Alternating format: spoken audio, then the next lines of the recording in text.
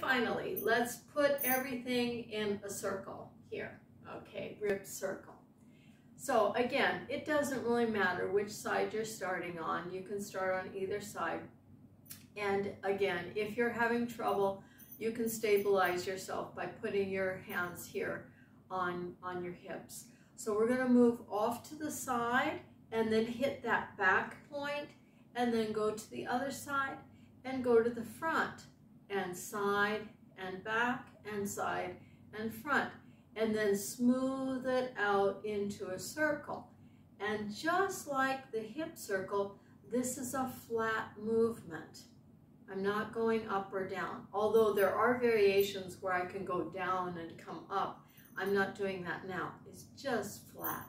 You want to really stretch yourself around as much as you can. Okay, and then if you can have your hands to the sides, it'll look much more like dancing. Okay, yeah, just work on it, work on it, work on it. Keep your hips a little tight, okay, so they don't move, and also your head is relaxed, neck is relaxed, so your head doesn't move. Okay, try it to one side, and then of course also practice to the other side. Whichever side is more difficult, you should start with that side and then do it again, so that the difficult side you do 2 times more than the other side. Okay. Okay, see you tomorrow.